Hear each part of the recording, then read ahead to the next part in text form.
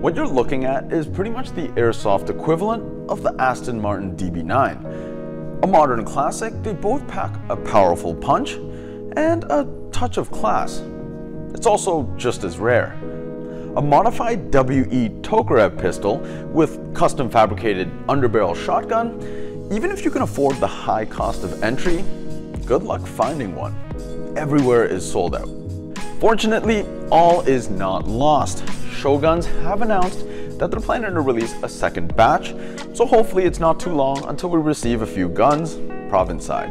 What's going on? Vincent here, bringing you another Toronto Airsoft video from the land where if I was an agent, I'd be a Queensman? Or how about Prime Minister's man? Either way, today we're taking a look at the Kingsman pistol shotgun. No, we don't have any to sell right now, and I literally have one day with this pistol to make this video. If you are interested in owning this pistol, leave us a comment down below. Maybe then they'll be more inclined to ship us some of their second batch.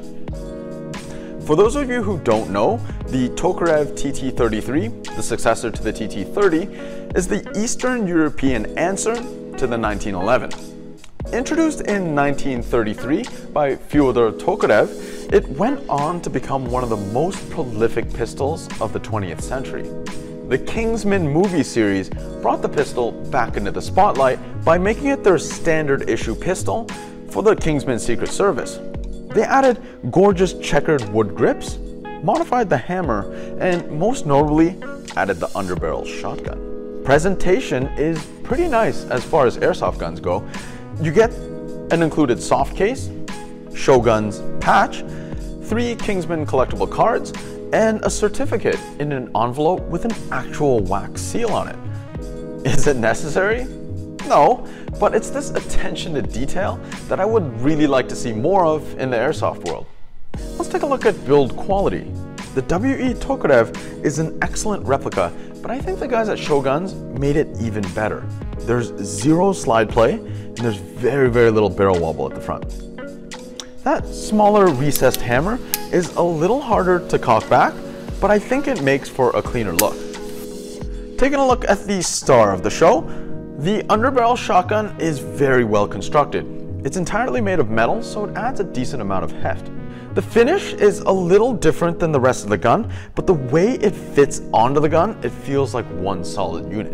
The barrel release is tight, and the barrel pivots down really smoothly, though I do wish that the barrel was spring-loaded. The trigger is solid and simply pushes a pin, which sets off the shotgun shell.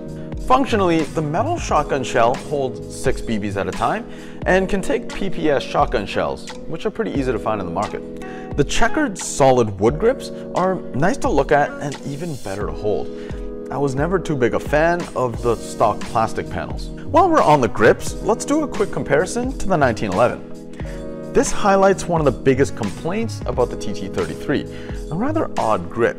It's quite a bit shorter and doesn't flare out at the base like the 1911. This means it doesn't quite fill the hand as comfortably. Add the fact that the grips are a lot more vertical, and you have a pistol that definitely takes a little bit of getting used to. Let's take a look at the trigger pull. Because of the added shotgun trigger, the original trigger had to be shortened and the pull modified. The tight space still doesn't accommodate your finger very well, but the pull itself is one of the best I've seen yet. Uptake is virtually non-existent, and you immediately find the wall. 1 millimeter of smooth travel later, and you hit the brake right at the end of travel, so no over travel. Reset is exactly the same length as the initial pull and gives you a nice tactile feedback. Why can't all triggers be this good? And there you have it, the Kingsman pistol shotgun. My most sincerest Canadian apology for not being able to shoot this one, but let's be honest, if you want this gun, it's probably as a collector's piece anyways.